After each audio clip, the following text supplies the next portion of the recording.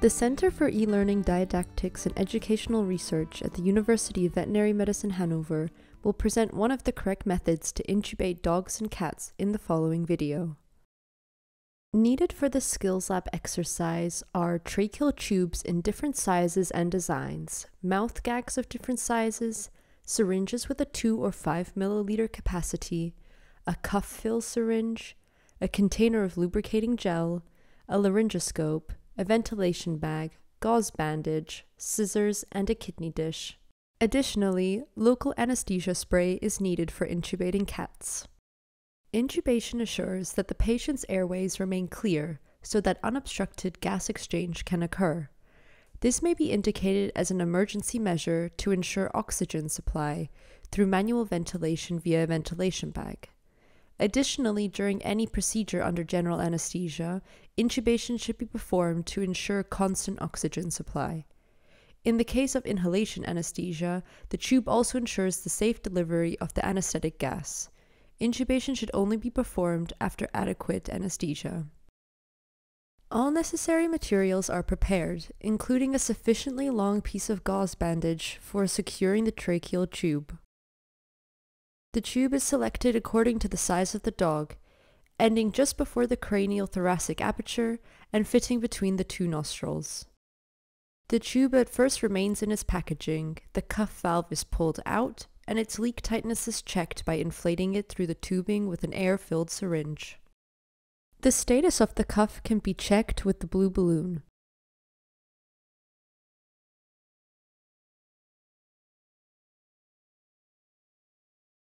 Caution: the cuff itself should not be touched. Then, the block is released again by withdrawing all the air with a syringe. Immediately behind the tube's connection piece, a longer piece of gauze bandage is attached. This is used to fixate the tube to the animal after intubation and should already be attached at this point so that the subsequent procedure can be carried out as quickly as possible. The animal is positioned in a sternal recumbency or alternatively in a lateral recumbency.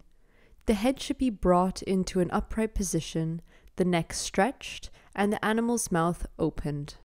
The head is fixated so that it cannot turn to either side. The wooden mouth gag is inserted between the right or left canine teeth of the upper and lower jaw. Alternatively, mouth gags or a cut-off syringe can be used. If assistance is available to hold the patient's mouth open, the mouth gag can be omitted for intubation.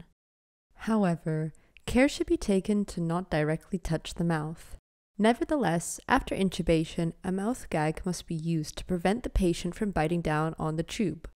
In live animals, the tongue can gently be pulled out cranioventrally, allowing a view of the larynx. However, this step cannot be performed on the model in this video, as the tongue can easily tear. Instead, the laryngoscope can be used to push the base of the tongue down ventrally. When intubating cats, which are significantly more sensitive to manipulation of the larynx than dogs, the patient's larynx can be sprayed with a local anesthetic spray to facilitate the insertion of the endotracheal tube. Only in extreme emergencies should the epiglottis be pushed down with the laryngoscope spatula. The tracheal tube is only touched at the end where the breathing bag will be attached. Then, the tube is inserted caudoventrally between the two vocal cords. The width of the mouth gag can now be loosened.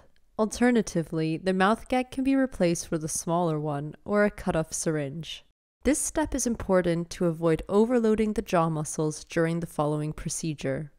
The tracheal tube is secured around the lower jaw and the back of the head of the animal with gauze bandage using a loop. Care must be taken to keep the tongue free. The cuff is now filled using the cuff fill syringe. For this, the power button is pressed once so that the display shows 00.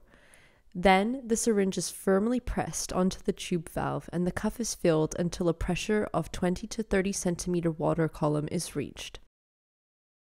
To check if the tube is properly placed, the patient is gently ventilated with the ventilation bag 2 to 3 times, during which the chest rises and falls.